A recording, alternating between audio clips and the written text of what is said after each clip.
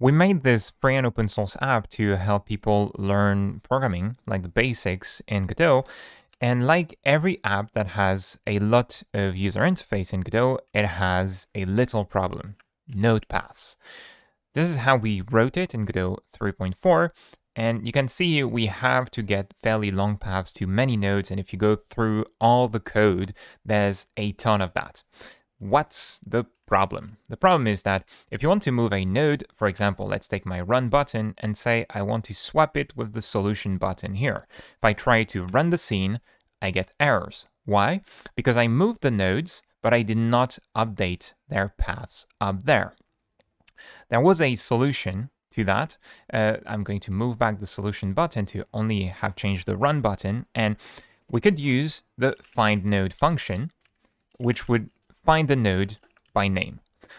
And then I can run the scene and I can move the run button anywhere in my tree and it just works.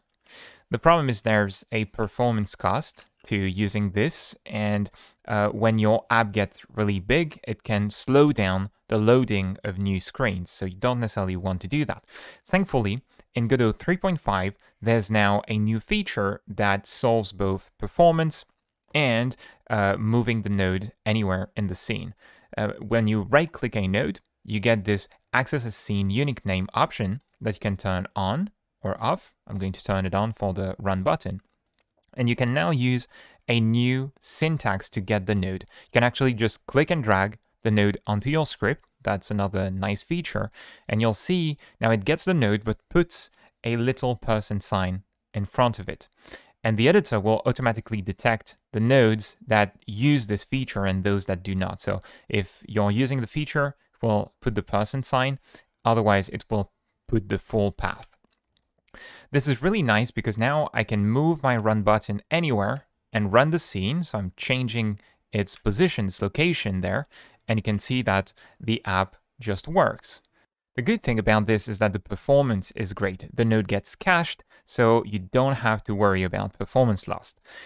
Now, a limitation I found in Godot 3.5 is you have to go right-click and do that for every node. If I try to select multiple and turn on Access Scene Unique Name, you'll see it only affects the first one.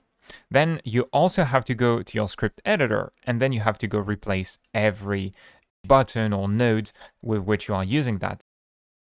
In Godot, you will have to replace the node paths one by one, but if you use a code editor like Visual Studio Code or Emacs like I'm using, you can do things faster. First, every scene in Godot is stored as text. So I'm going to open the code editor right there. Allow me to maximize it. And I'm going to search for my run button, which lists all the properties stored in the scene. And this new feature, when you activate it, adds a line unique name and owner equals true below the node. So you can copy this line and you can go to all the other nodes in your scene and just add the line. So I'm going to go do that for the buttons at least, the console button here and continue and solution button. And when I do that and head back to the scene and reload, then you can see that the person signs display next to all 6 of my buttons. And then maybe I have a couple left, like this button, DFM button, and this locked overlay. The next thing I can do is head back to my script editor, and I'm going to go to the code editor script, and I can use search and replace to quickly replace these paths. So I'm going to select the lines where I want to do search and replace. And my editor, I can type regular expressions to search for patterns and replace them. You can do that in pretty much any code editor. Now, I can't teach you regexes, but I'm going to run you through the one that I'm using here. So I type backslash $sign to first find the $sign. Then dot plus to say I want to target every character after the $sign, right? So it goes to the end of the line, but I don't want to go to the end of the line. I want to go to that slash here, and then I want to capture that word because I will need to keep it.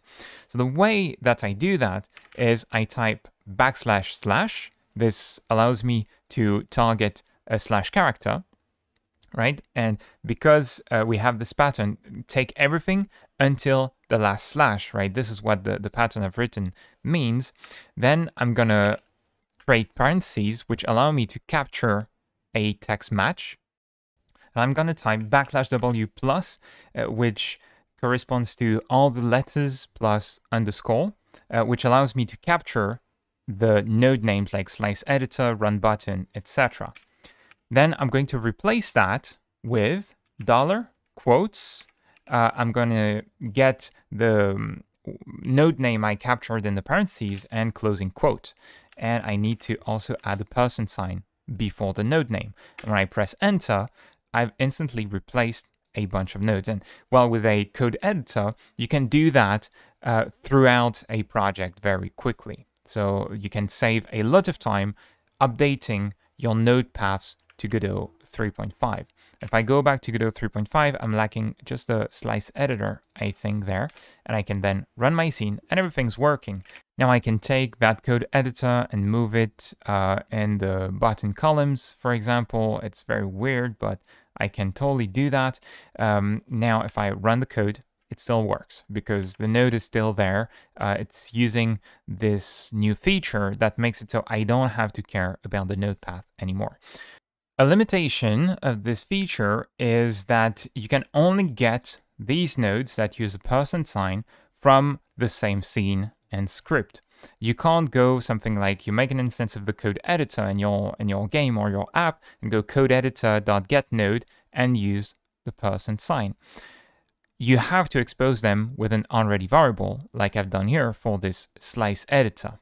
Now, a good thing in Godot 3.5 is that you can now control-click and drag a node name, and it's going to create this onReady variable for you. This makes creating those variables pretty fast in the first place.